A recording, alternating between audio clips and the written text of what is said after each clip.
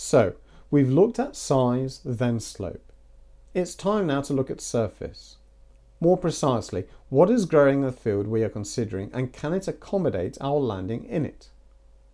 A flat field that is large enough to land a glider is a valuable asset for the farmer, and he's going to try and make as much use of it as possible. It's almost always going to be used for something. Because it is more cost effective to work a large field, the biggest fields are used for crop production. This means at some times of the year the biggest fields cannot be used.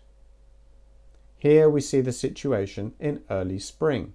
We can see that almost all of the fields have something growing in them. Mostly the colour is green, but looking a little closer we can identify numerous shades of green. There are a few brown colours, but even these have a green tinge which suggests a very young crop just showing through. A crop may be either winter or spring sown. The term winter implies that the crop was sown in the previous autumn and has lain dormant over the winter, ready to grow as soon as the combination of sunshine, temperature and day length produce the right conditions for growth. This will obviously vary depending on exact location in the country and may produce variations of 2 to 3 weeks depending on how far north we are. A winter sown crop will therefore be more advanced in its growing cycle than a spring sown crop, and as such will produce a higher yield than its spring sown cousin, although generally of a poorer quality. Looking at our fields again, we might assume that the dark green field to the top right may be a winter sown wheat crop, while the lighter coloured field next door may well be a spring sown, probably a barley crop which will be less dense than a field of wheat. Looking closer, we can see that the surface is cultivated. It has been worked and rolled prior to sowing, leaving the surface smooth and flat, and the crop is still quite small. We can get away with a landing in a crop field early in the season.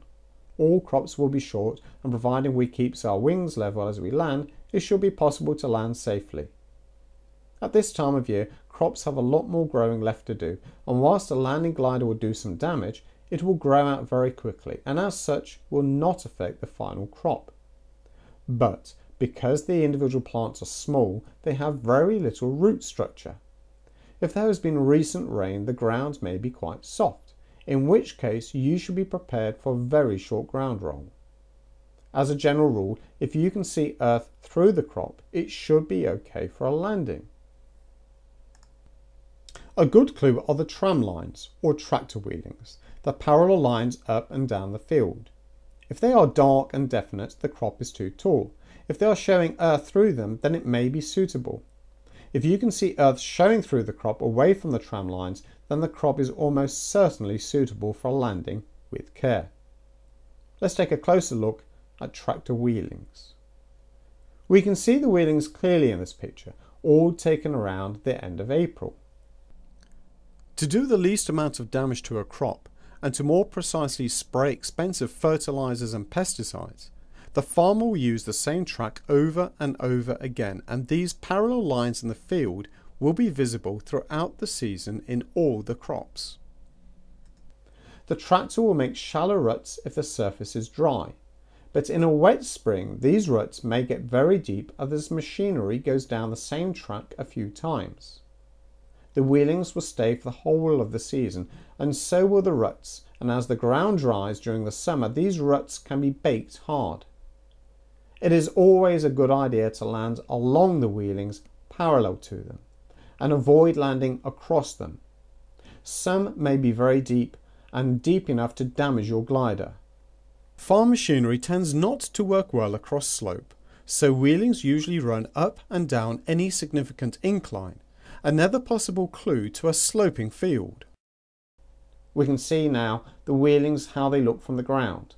This is a wheat field in May, although a very dense crop and much too thick for a successful landing. This is after a dry spring and the wheelings are quite shallow. And this is a barley field in June after a particularly wet spring. This is about a foot deep. And some similar fields from the air. The wheelings are very obvious, both in the dark wheat fields and the much lighter coloured barley crop to the right of the frame.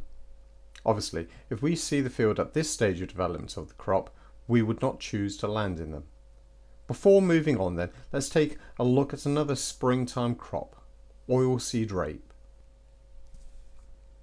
By late March, which is when this picture was taken, oilseed rape is already too tall for a safe planned landing. Planted in the previous autumn and harvested in July, oilseed rape does not grow quickly until around early April. It then begins to grow very rapidly from about mid-April onwards and can put on 8 to 10 centimetres per day at its peak.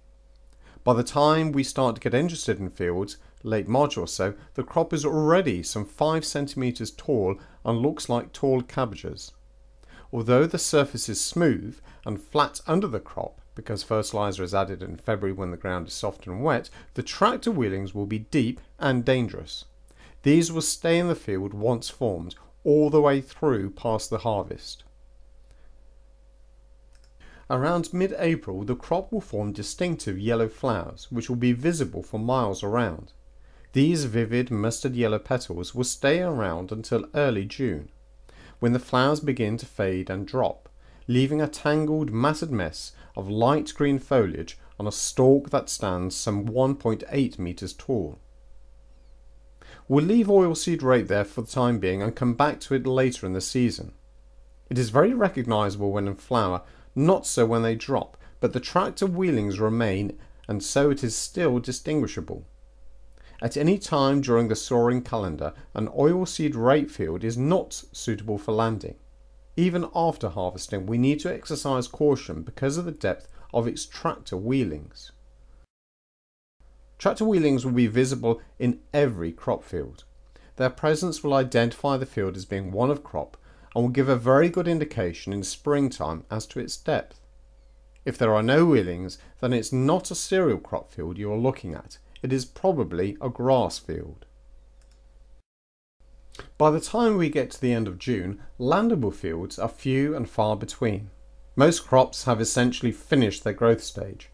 They are as tall as they are going to get, and from now on they will gradually change colour. They are way too high for a successful landing, and because most fields are still various shades of green, grass fields are hard to pick out. Some of the winter sown cereals may very well be beginning to ripen and to change shade. But notice that the crop fields are still clearly showing tractor wheelings. A grass field may be used for either grazing of stock or for the production of silage or hay, which will be used through the winter months as feed. If it's a pasture field, it will not have any pattern to the surface. If it's used to produce feed, it may have faint wheelings at certain times of the year. See if you can pick out the grass field in this picture.